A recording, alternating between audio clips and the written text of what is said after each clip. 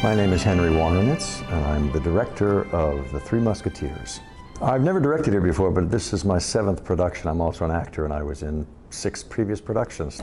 Well, the history of the play is the novel has been around since the 19th century. It's a very old classic novel by Dumas about a young man named D'Artagnan who comes to Paris in the 1620s to join the King's Musketeers.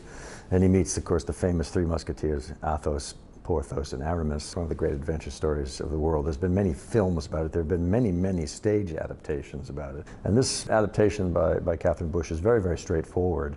So it brings a real kind of raw kind of adventure to the story. There's love and death and all kinds of those elements in it. There's revenge, and there's poison, and there's murderers, and there's the Cardinal Richelieu and the King Louis XIII, and lots of romance that goes on. It's going to be a great, great adventure story, and it's going to have wonderful lights and music and sets and costumes. And I think there are something like 12 fights in it. Not all sword fights, some of them are kind of wrestling matches, but there's a lot of stage combat in it.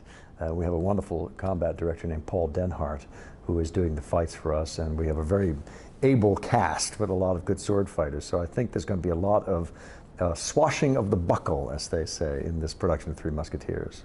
If you can remember when you were a child and the gift of imagination, which allowed you to incorporate yourself into your great tales that you would, whether it was Harry Potter or The Lord of the Rings or any of those wonderful imaginative stories that took you on a quest or an adventure, that's why you want to come back to the theater today to see The Three Musketeers at the Indiana Repertory Theater.